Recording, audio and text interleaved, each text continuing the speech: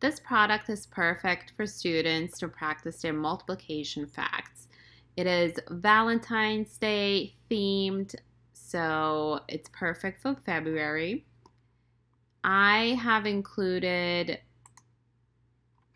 multiplication facts worksheets from 0 to 11, and basically students will solve the problem inside the hearts or the flower, and they will solve it, and then they will color in the answers either in pink or red.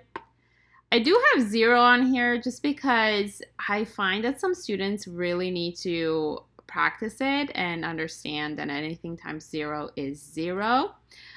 And they will see that this entire heart will be pink. So then I have this other heart where they will multiply everything by 3.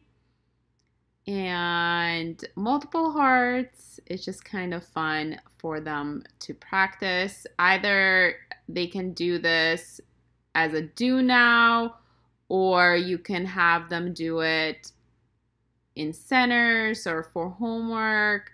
I have a early finishers folder for my students, and these are just some coloring pages I have in case you want it for recess.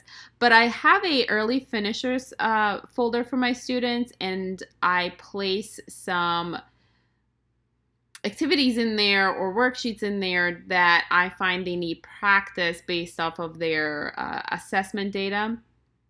And every time they finish something early, they can go into their early finishers folders and work on that. Now, here are some answer keys as well.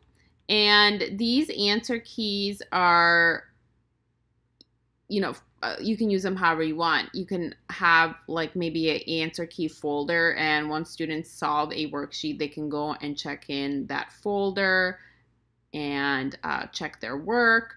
Or you can put them up on a bulletin board. It's really up to you. I just have them on there because sometimes I do have a answer key. I think I put them on clipboards, and when students finish, they would just go to the clipboard and check their work and kind of grade their own paper just to,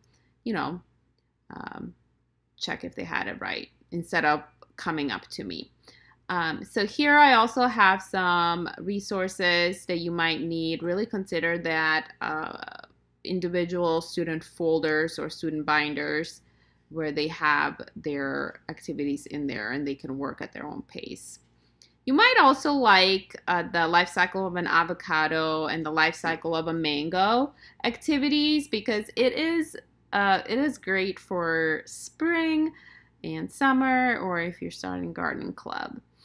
All right, well, thank you so much for buying this resource, and I really hope it was helpful.